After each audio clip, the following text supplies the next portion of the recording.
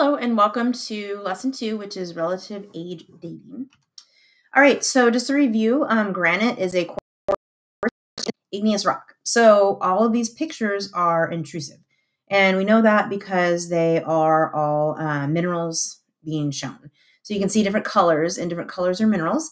And so we know that they were all formed under the ground.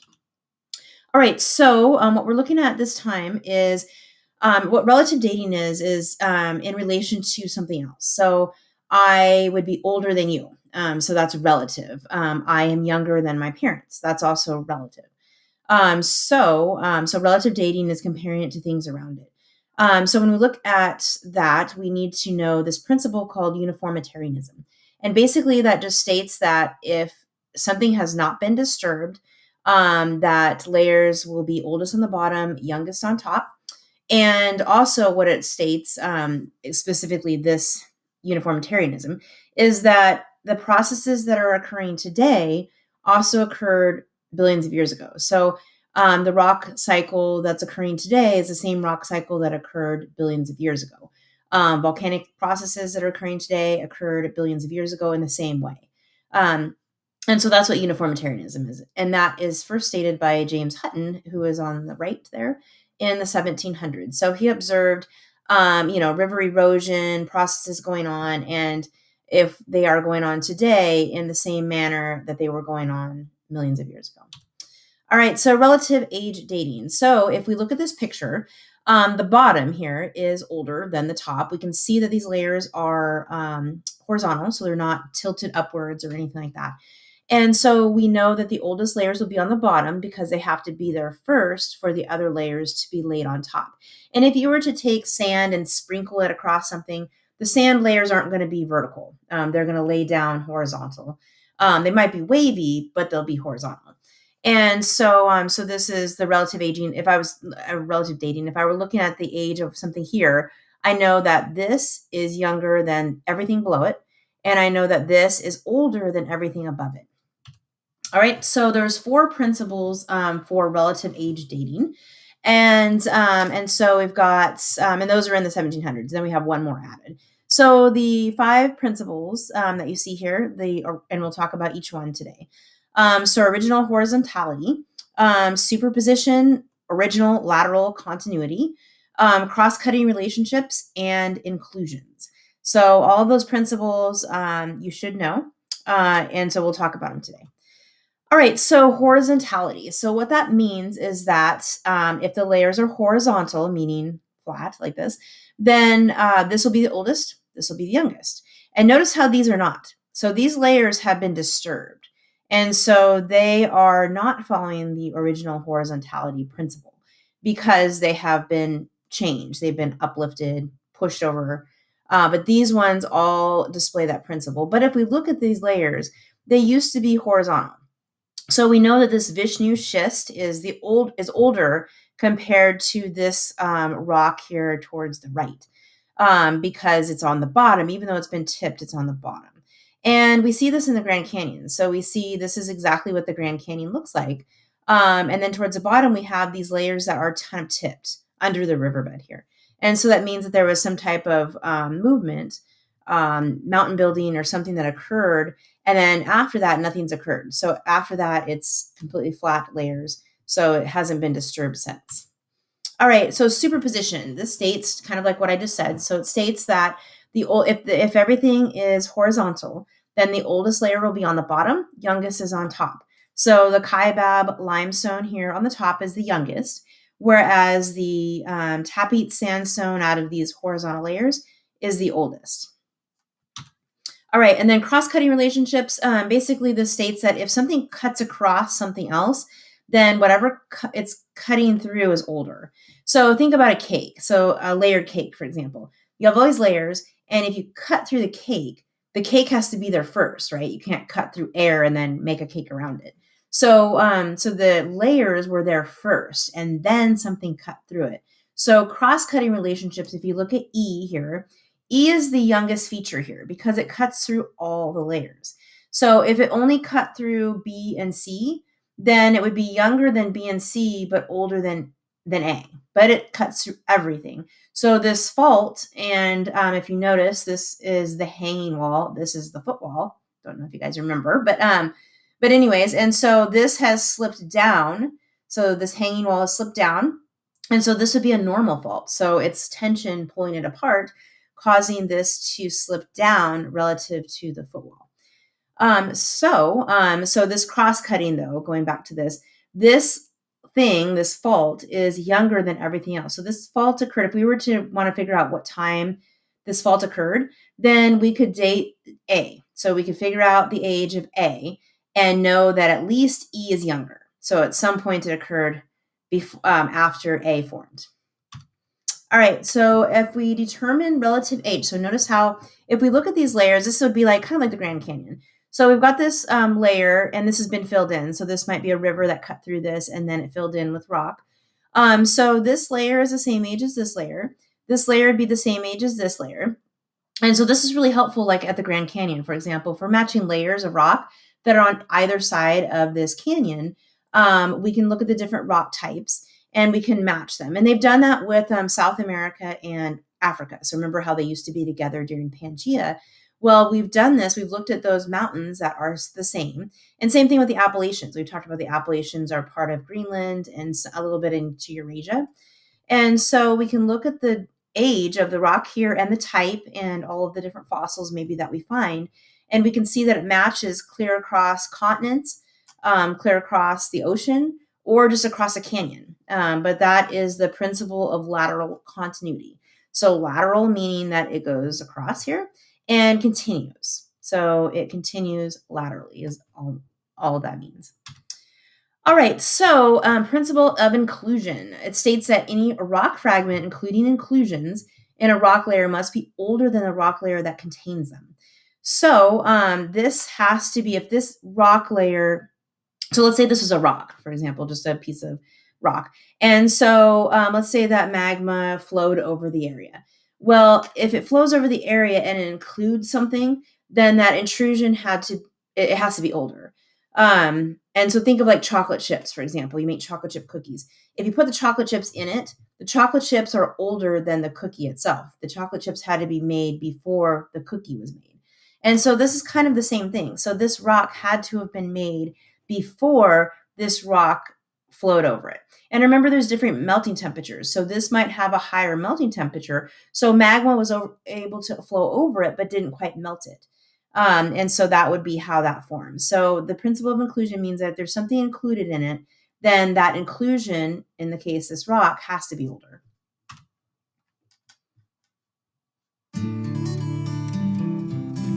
Earth Science, Geologic Time and Relative Dating.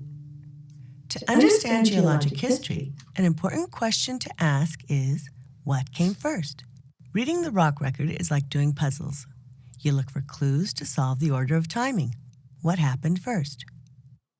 Geologists study rock outcrop, the natural exposure of rock layers, or even man-made exposures, such as we see in a road cut. In sedimentary rock outcrops, an obvious feature is bedding layers, the way sediments are deposited one on top of the other. Although some rock layers can be folded or tilted, when the layers were first formed, when the sediment was deposited, it was laid down in horizontal beds, layer upon layer, extending in all directions. The principles of relative dating helped piece together Earth's history, and they helped to answer what came first. There are 4 straightforward relative dating principles. First, original horizontality, that layers of sediment are deposited horizontally. Second is superposition, that in an undeformed horizontal sequence of sedimentary rocks, the top rock layer is younger than the bottom layer. Third, cross-cutting. For example, when an igneous intrusion or a fault cuts through pre-existing rock, the intrusion is younger than the rock through which it cuts. And fourth, inclusions. When pieces of one rock are contained within another, the inclusion is older than the rock containing it. Onward.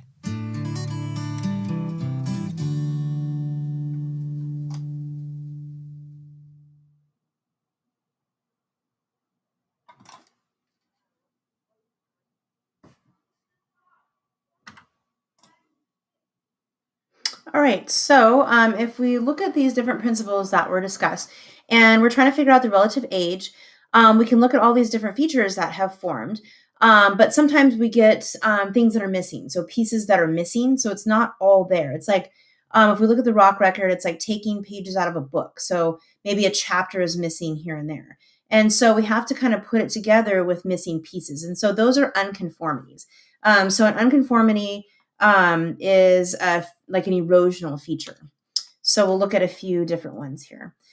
So these three types here, we've got a disconformity, and we'll talk about each one of these here, and then an angular unconformity and a nonconformity. So the first one, the disconformity, basically forms when a horizontal layer of sedimentary rock overlies another horizontal layer of sedimentary rock that has been eroded. So they're all flat, so notice how no uplift has occurred. So basically, there was very little erosion. So if we look at like a desert, there's very little sediment being put down. And so you're not going to get very many layers forming when there's a desert versus when there's an ocean or a lake or something overlying it. So we get lots of erosion occurring, and then climate changes, and we get different features that are laid down on top. So in this case, this is limestone. So this was a desert. This is like the Grand Canyon, for example. So desert, and then it was overlaid by a shallow ocean at one time. So that was limestone, but this in between has been eroded. So there's sometimes millions of years that are missing. So that's a disconformity. And then you've got a nonconformity. So this picture on the right is the second bullet. And so basically we've got igneous rock layer has eroded. And then, and so this is the igneous rock. So think of this like a mountain range or something like that. And then there's climate change or something is occurring that creates different types of deposition or erosion. And so now there's different layers that are laid down on top, and it's buried basically this mountain range or a feature here. It might not be as big as a mountain range, but it's some type of feature. And so that would be a nonconformity. And so once again, we've got some pieces missing here. So if we were to dig down here, we wouldn't see the same rock as if we dug down over here. And then the last one, the angular unconformity, basically there's been uplift. So this has happened in the Grand Canyon also. We've got all three of these, well, actually not all three, but all these two on the left have occurred in the Grand Canyon. And so we had uplift occurring. And so Grand Canyon layers have been pushed up, and then they stopped because uplift has stopped. And then flat layers laid down on top. And so we've got pieces missing. So once again, if we were to dig down here, we would see a different rock type than if we dug down over here. And so that's how that would occur. So you can see these pictures again. And so basically I just described this one here. So we've got some kind of tilt, mountain building or something occurred. And then we've got flat layers laid down on top. All right, so if we look at different layers, we can correlate them. So correlate just means put them together. So notice how there's different rock outcroppings. And so in the Grand Canyon, it's not all uniform. So some areas will be missing certain pieces, some areas won't. So if we look at these rocks, so notice how this Kaibab formation, we've got them, this is in the Mesozoic, so in that time period. And so the Kaibab formation is here and here. And then notice how this piece does not have the Navajo sandstone. So Navajo sandstone occurred here and here, and this would be, getting closer to the Cenozoic. And so, we've got, we can compare different parks. So we've got the Grand Canyon, we've got Zion, and we've got Bryce. And so we've got a different variety of colors, which is kind of cool. But we also have different pieces that are missing in, like, say, the Grand Canyon. So notice how we don't have anything above the Kaibab formation. But on Zion and Bryce, we do. And so we can look at those fossils maybe that are found there and figure out other pieces of the book. So it's like having the chapter be missing in the Grand Canyon, but we find it over here in Zion. And then chapters that are missing in Zion, we find over here in Bryce. And that's very common because the rock record is very incomplete because of erosion. All right, so a key bed is something that we can serve as a time marker. So a key bed, for example, is like trilobites. So trilobites are really, really abundant, but they only lived a short period of time. So we can use those as a key bed. Or maybe there was a volcanic eruption. So if there's a volcanic eruption that occurs, then that will blanket ash across the entire world, like, for example, Yellowstone. And so we can see that in the rock record, and we know exactly, it's kind of like a time marker, so kind of like an index. And we can see where that occurred and where we're at, because we can't always date all the rocks. We have to have radiometric dating to do that, or a fossil. And so if there isn't something that we can date radiometrically, which is an element, or a fossil, then we can't really date that rock. We have to use relative dating. So we use a couple different types of dating. We use relative, and we also use a kind where we know the exact age. So looking at radiometric dating. All right, so notice here we've got some pieces missing. So 1, 2 is missing over here on this side. And then 3, these are brachiopods, a type of fossil. And these are ammonites, so they're also a type of fossil. And then we're missing number 5. So over here, here's an unconformity. So we're missing that piece, but over here we have that piece. So this might be the difference of the Grand Canyon versus Bryce Canyon or Zion. And then over here we've got 6 and 6, so those match up, the fossils anyways. And then over here we have 7 and 8, but we don't have 7 and 8 over here. And so we can use these fossils to help us piece together the missing pieces. And these fossils are called index fossils. So these are some examples. And so an index fossil is basically something that lived really abundantly. So these are usually ocean creatures, but there's tons of them, and they live for a short period of time. So for example, if we're looking at the trilobite, so the trilobite lived during the Cambrian period. It only lived during the Cambrian period.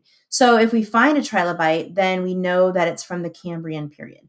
If you go over to Shasta College, there are a ton of trilobite fossils over there, and it's really cool. So that's from the Cambrian period, which is a really long time ago. So pretty neat. And then you can also see these other things lived during different time periods. So we can use them to help date the rocks, because if we find them in that rock, then it has to be that piece lived during that time period. And so it helps us to date the rocks.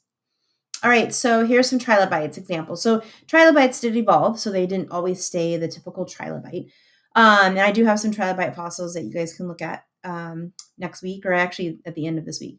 But anyways, here's some different ones. So during the Cambrian period, the Ordovician, the Silurian, and so on. So they looked different. They did form differently, look differently as evolution occurred. But we can help use those to date rocks. And they lived during a very short time period in Earth's history. I mean, it might be 100 million years, but that's a short time period in Earth's history when we're talking about 4.6 billion. Imagine that you were reading a great book, but that someone had removed a random series of pages. Without those missing pages, you might not be able to figure out relationships between characters and other plot details. Geologists try to decipher the record of Earth's history as told in the rocks, but often there are parts of the story that are missing, rock layers that have been removed by erosion or never formed in the first place. In this lesson, we will use Plato and lots of photos from the western U.S. to illustrate how geologists recognize those gaps in time. Our learning objectives are that you'll be able to identify the characteristics of different types of features called unconformities, and to explain how they formed. These unconformities are the physical representation of a gap in time. So what exactly is an unconformity? An unconformity is an erosion surface representing a gap in time between the formation of two sections of rock. If rocks have been eroded away or were not formed in the first place, we have no way of interpreting what was going on at that time in Earth's past. Most unconformities are old erosion surfaces. We recognize them because the rocks above and below the surface have different orientations or different properties. There are three types of unconformities we would like you to learn about. Let's take a closer look at how these things form. We will start with angular unconformities. First, imagine a series of horizontal layers of sedimentary rock forming under marine conditions. Next, we are going to uplift these rocks to the surface, similar to what might happen at a convergent plate boundary. During uplift, the rock layers may be tilted, faulted, or folded, so that are no longer in their horizontal configuration. Now that these rocks are exposed at the surface, the uppermost layers would be removed by erosion. If these rocks are now resubmerged, new horizontal layers will be deposited on top of the erosion surface. The rocks above and below the unconformity have different orientations, and this surface between the folded lower layers and the horizontal upper layers represents an angular unconformity. In this example from Utah, the angular unconformity places a tan-colored layer of sedimentary rock on top of tilted red-colored rocks. Let's consider another situation where layers of sedimentary rock form under marine conditions. However, instead of tilting the layers, we are simply going to uplift them, erode some of the uppermost layers, and then resubmerge them. Here's our original sequence of rocks. Now, here comes the erosion, removing some of those layers.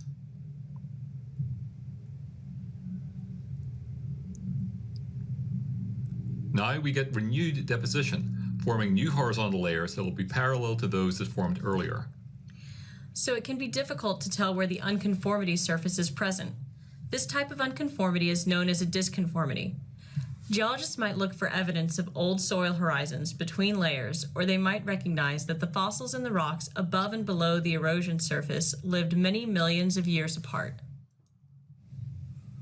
In this example from Hungary, the different colored layers lie parallel to each other on either side of a disconformity. The final type of unconformity is a nonconformity. A nonconformity places a sedimentary rock on top of igneous or metamorphic rock. These rocks may have been uplifted to the surface and exposed by erosion in mountain ranges that were subsequently slowly eroded before the region was resubmerged below a rising ocean. Sedimentary rocks would be deposited above these igneous or metamorphic rocks that originally formed deep within Earth's crust. In this example, a nonconformity places a sandstone formation on top of much older igneous rocks. So let's practice your powers of interpretation. How would you classify the unconformities pictured here?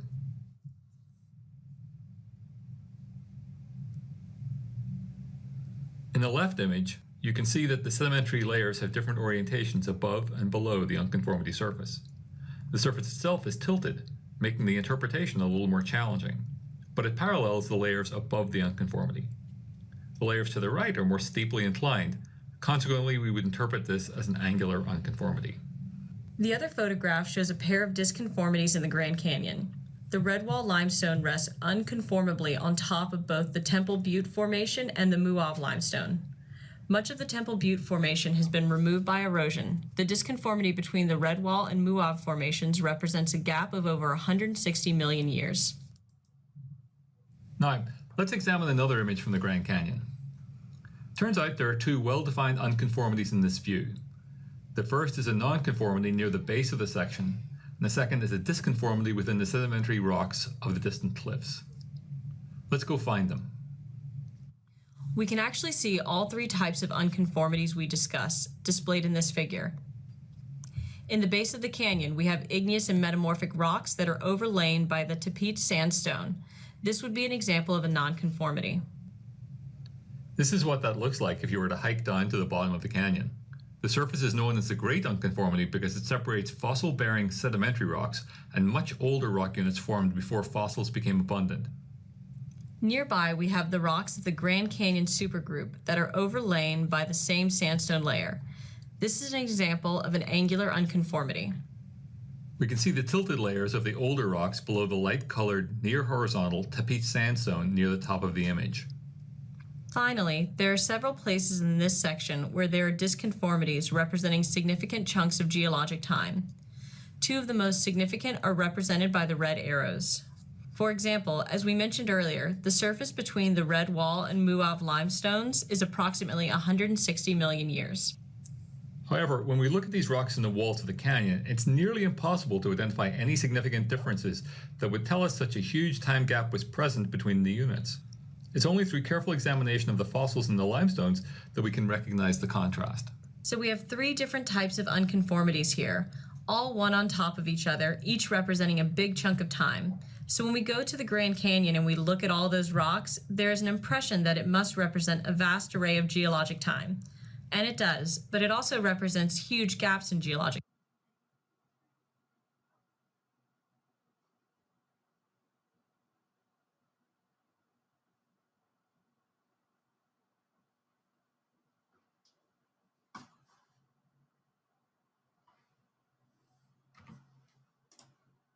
All right, and that is it. So hopefully you guys enjoyed, and I'll see you next time.